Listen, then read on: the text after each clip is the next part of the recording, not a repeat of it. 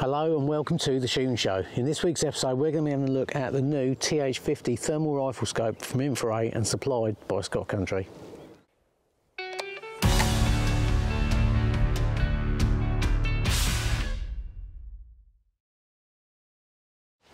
So I quite often get asked what's the best way of zeroing a thermal rifle scope. A lot of the time I'll just use a steel target and I'll then just use some standard kitchen foil and tape a little square of that to it. Another option is hand warmers. They make good thermal targets. You can also buy, I don't know if I've got any in here, a quick rummage.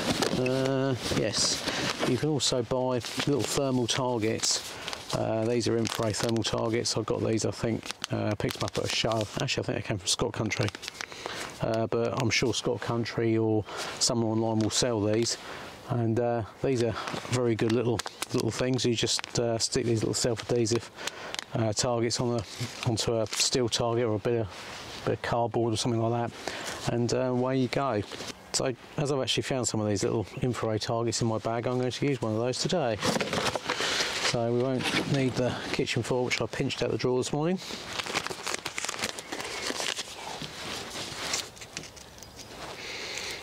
Just pull the back off. Stick that to your target. Easy as that. Right, now to lug it down the field. Now I've already zeroed this rifle, so it should be spot on, but it does no harm just to check it out in the field. I've zeroed it out at an inch high, 100 yards, so that basically equates to about a 200 yard zero with a 223 using 50 or 55 grain bullets. So that should mean out to about 250 yards, so I'll be pretty much bang on the money. Right, so I've put a bit of duct tape on that target because it wasn't sticking very well. But hopefully you should still be able to see it all right. He is in. I actually got these because I do quite a bit of shotgun shooting as well. But I'm finding as I get older, the hearing's not what it used to be. And, might as well look after what I can. Right.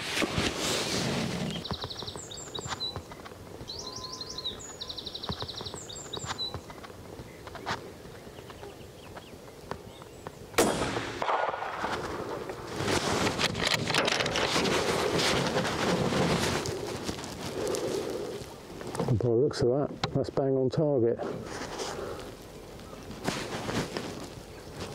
I can't see my thermal target anymore, so I must have hit that. I'll just put another round or two down on there, just centre of the disc.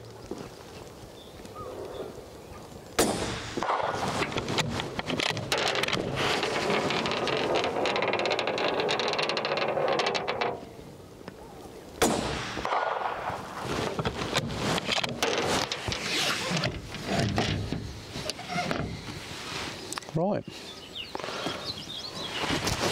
Well, I'm pretty happy with that. I think that should be spot on. I'll go and have a little look at the target. Right, that looks all right. I think that was one of the older shots that was on there before, but this little group here seems to be what we've just done. So nothing wrong with that. Happy with that. Right, let's go and find some foxes.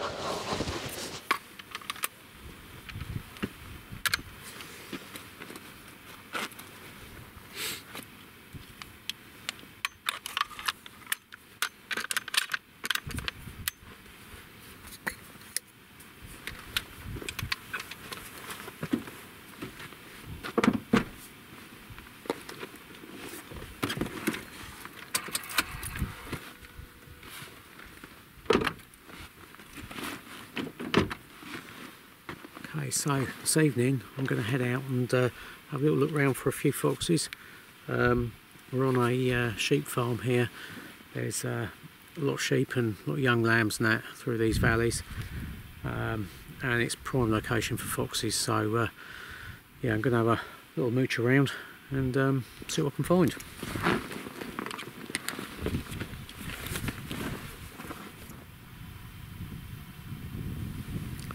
just going to sit here and keep an eye out over this valley for a little while and just see if anything comes through. So as I say, I'm using the TH50 from InfiRay. This is very similar to the TL35 that I've been using before, and I've got to say, this scope is really nice. I was very impressed with the TL35. I felt that was probably the best thermal scope on the market until I tried this one, and this is kind of the same but with some added bonuses. Look, it's got like a completely round screen as well, rather than a sort of standard kind of square screen that you get in most thermal scopes. This one's actually more like a day scope, so you can see all of the circular image, all the main functions out there on the eyepiece, same as the TL35. Record, palettes, power, brightness, zooms on the top there, really nice smooth zoom on that and focus on the front, so it's dead easy to use. Yeah, really liking this scope, and as always using the Pulsar Accolade, another good piece of thermal equipment that I particularly like, and to be honest I wouldn't go out at night without them. I feel lost without them now.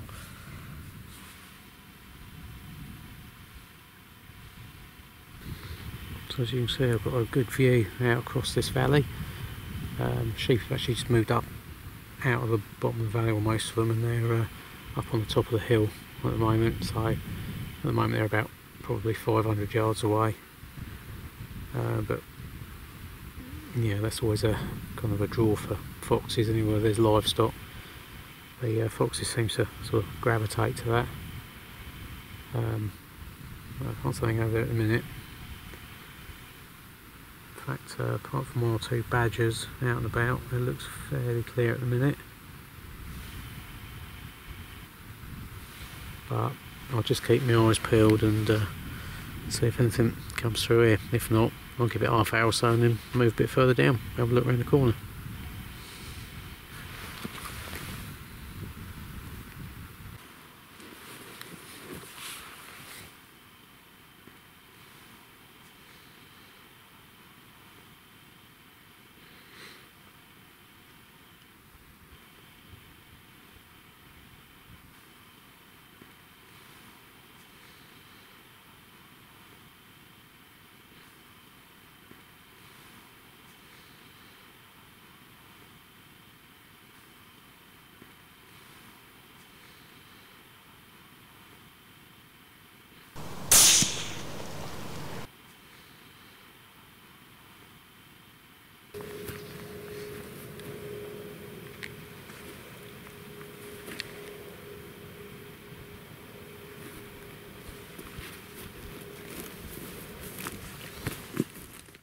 So that's the first fox down for the evening. That's a decent sized dog fox that came out of cover probably about 100 yards from me, and yeah, no any problem seeing it in the scope, just knocked that over. So yeah, it's a good one to start with anyway. Nice big old fox that. We've got sheep and lambs down the bottom here, so obviously foxes and that up on the hill here, all they've got to do is drop straight down to the bottom of this hill, which is probably only 300 or 400 yards, and they're straight in amongst the lambs. So it's an important job we're doing, just keeping on top of the foxes.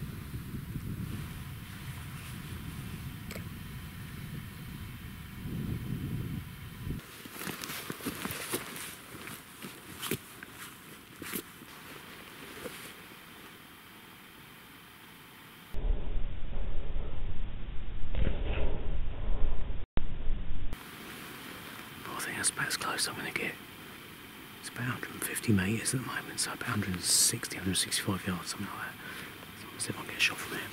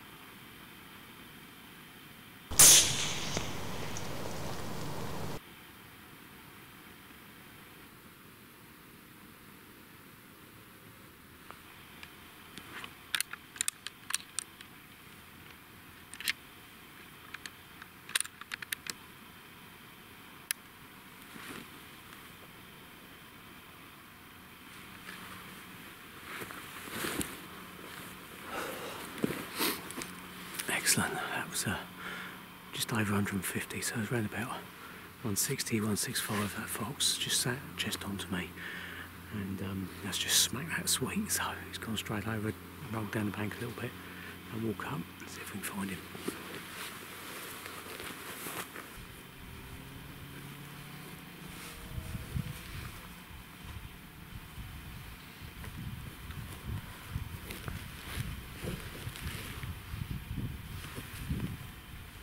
That's a dog fox, surprisingly enough. I thought that was going to be a vixen because it looks a bit scraggly. It's not very big, but yeah,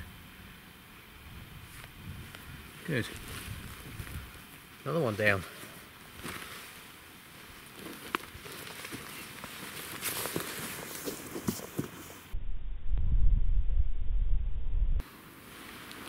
Right, so I've just spotted what looks like a fox coming along next to the barn down by my truck. Definitely looks foxy, so what I'm going to do is I'm going to just walk down. There's a metal box, big metal box in the field here, so I'm going to see if I can get down and lean on that. At the moment he's probably near on 200 metres, but heading my way, so I'm just going to walk straight down towards him. Got the wind in my favour, the wind's blowing straight towards me, so if I can make it down to that metal box, that'd be ideal.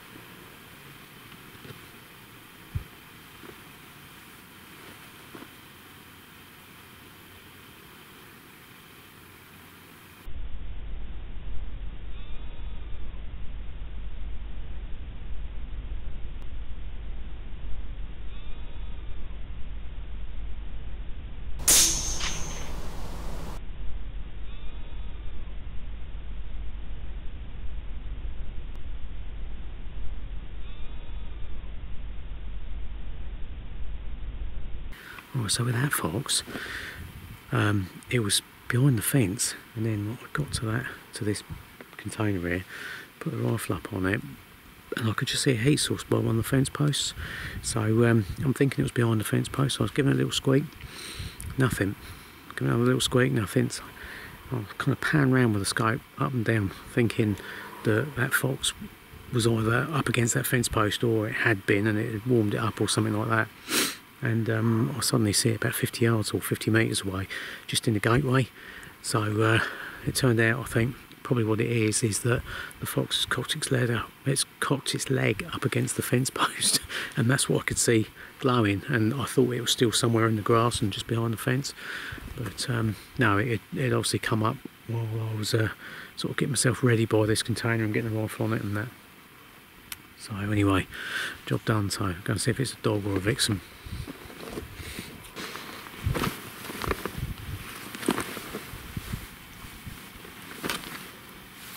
It was a vixen. So it just goes to show as well though that foxes don't take a lot of notice of vehicles, because my truck is parked about 15 yards away from me at the moment, and she wasn't the slightest bit bothered about that. So I think unless you're actually driving the truck or it's moving, then they don't seem to take any notice at all of vehicles being parked up. Right, so that's it for this evening. I've had a pretty good evening though. I managed to get 2 dogs and a vixen this evening, so that's good to get these numbers down, that with all the sheep and lambs and that in the valley. TH50's performed really well. I really enjoyed using this scope. It's currently sat on my 223 rifle, in case you were wondering what I've been using this evening. It's a custom rifle based on a ticker action, as you can probably see. And yeah, it's accounted for a lot of foxes now, this rifle.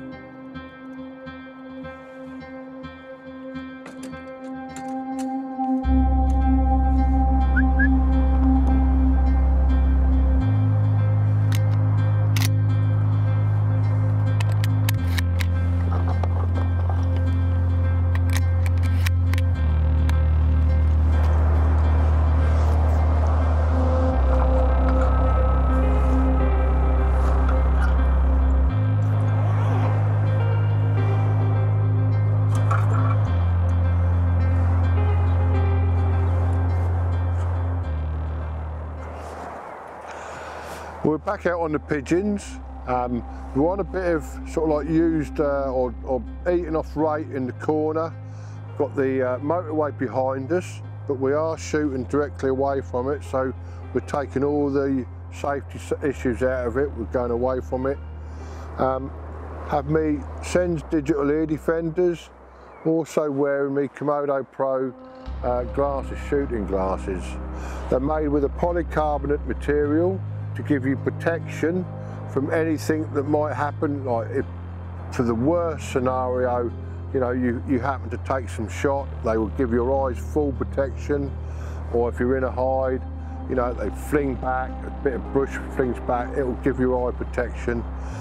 They also have the added feature of having a little solar panel right in the middle here that will, if I cover the solar panel up, the glasses now go light. As I take them off, they go dark. They change 1/10 of a second from dark to light. So you've got two sets of glasses, one dark, one light. So instead of having to change lenses, it does it for you. So in all, for me, I think they're the perfect glasses, whether you're clay shooting, you're game shooting, or like me, you're sitting in the pigeon hide waiting for the pigeons to come in.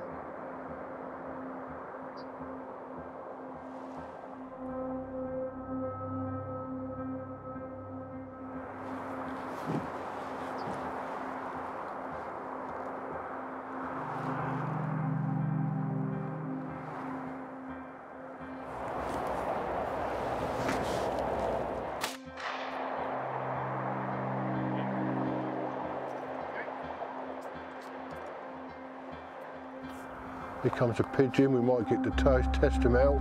Here we go, here we go. Oh, just...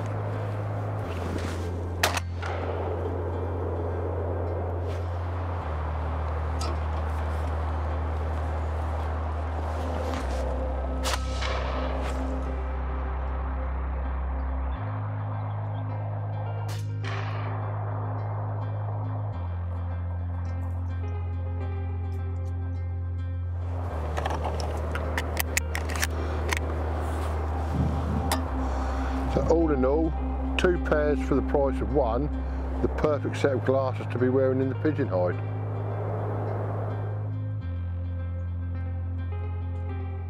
I hope you've enjoyed the episode. Thanks for watching. Please like and subscribe. And remember, if you're not already a member of BASC, it is time to join.